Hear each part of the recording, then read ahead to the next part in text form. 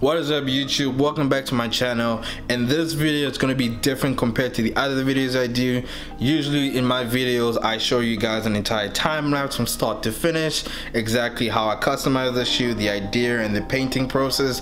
However, in one of my custom videos that I did, a commenter left this comment right here. As you can see, it asked me to do an in-depth tutorial on how exactly I go about drawing my concepts that I have in my head onto a pair of shoes, and then how I go about painting it. So I thought I would dedicate this video in exactly explaining my step process and my thought process as I go about doing that. Now, a couple of weeks ago I did this Dragon Ball Z Air Force One custom, as you can see right here, and I only showed you guys the right shoe and how I went about painting this right shoe, and I never exactly showed you the left shoe. The reason why to that is because I didn't think there was enough content on the left shoe for me to create an entire video of. So I thought, let me dedicate this video specifically to answer that comment, as well as to explain exactly my step-by-step process, exactly how I go about from getting the concept to drawing on the shoe to exactly painting it, ideas, hints, steps, and kind of things that you guys might find useful when you're customizing your own shoe. And I really hope you enjoy this video, so stick to the end. So first things first is my equipment. So what do I use for every custom that I do? Now, for this specific video, I'm not going to go into detail that much. Every video that I do, every custom I do, all the equipment is always linked in the description. So if you guys want a longer list or more descriptive list of exactly what I use, check the description below. Now, for every custom I do, I always clean the surface before I do anything else, because you do not know how long that shoe or that item has been in the warehouse or in the stock room, however long, and it can gather up dust particles that you cannot necessarily see with your naked eye. So it's always nice to comfortably just clean off the surface, so you know you're working with something clean.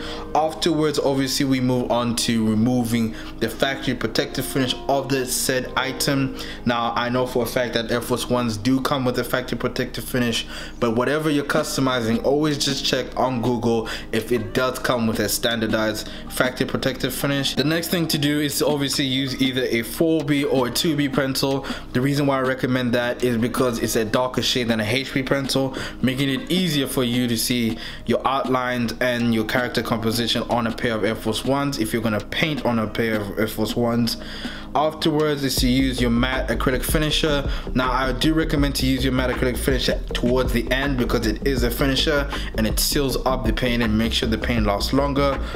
Otherwise, just to use a normal rubber and a normal pencil sharpener, and then obviously your paint brushes. Now, I do have a variety of paint brushes, so everything will be linked in the description below. The next most important thing is to actually have a reference picture. Now, for me specifically, whenever I'm painting, I have two ultra wide screens in front of me, so whenever I'm painting, I have a reference picture up on my screen, so I don't necessarily have to print one out. But I do recommend printing a reference picture, because when you're actually painting on a pair of shoes or any other surface, having a reference picture makes it easier for you to not make any unnecessary mistakes. It also makes it easier for you to add on more creative stuff if you want to add on, if you want to change the idea of the reference picture. Let's say you want to add a certain tree or certain object in the scene. It makes it easier to make that scene or object more realistic if you have a base to work on.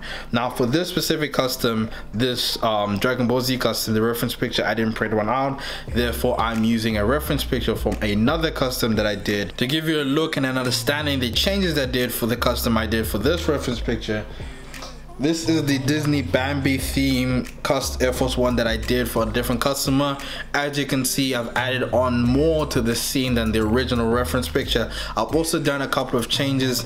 I didn't want the pink on the shoe that it has on the reference picture. So as you can see, having a reference picture, it makes it easier for you to add on or to remove additional characters or objects onto the scene that you're painting. It also makes it easier to make changes if you like, I made a mistake on the tree and I look at the reference picture and I can see, okay, if I add a different branch or if I make the tree get a little bit bigger on the one side, it doesn't destroy the scene, it adds on more to the scene. So I always recommend having a reference picture. Moving on to the third and the final phase is the actual printing process. Now, for this phase, the most crucial idea and the most crucial concept that I always tell everyone who always asks me, hey Todd, how can I get more detail in my shoe?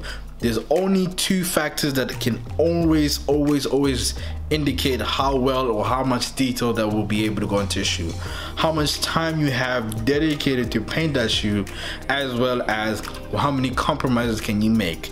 Let me explain. So for this shoe, this Dragon Ball Z shoe that I did, this took me 12 hours straight of painting. I did not take any breaks, I did not take any small breaks, I did not eat any lunch or any other food or in between. It just took me 12 hours of painting this in black and white straight.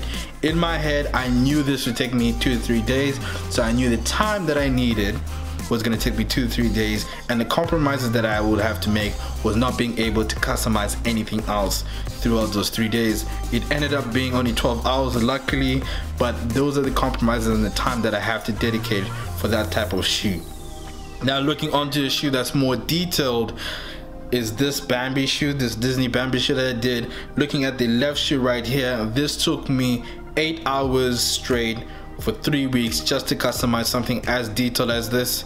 If we zoom in a little bit closer, trying to capture the background, the leaves, the grass and all that, the flowers that don't look as detailed but you can get an idea that they're flowers.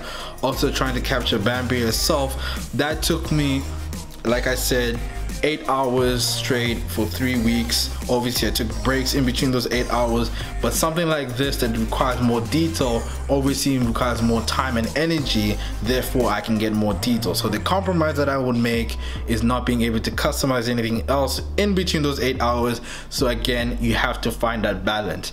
But the overall idea that I always tell everyone is, whenever you're gonna customize something, whatever idea you have, whether it's in black and white, whether it's as detailed as this, if you're trying to capture something more realistic and more detailed, the amount of time and energy you spend on the shoe or on the custom will always indicate how much detail you can achieve. I don't want to say regardless of your skill set or how skillful you are, but if you're generally able to draw something or generally able to paint at a medium or to intimate level, you will be able to just understand that the amount of time that you spend on a shoe or on a custom will always indicate how much energy and compromise you have to make and how much detail you'll be able to achieve.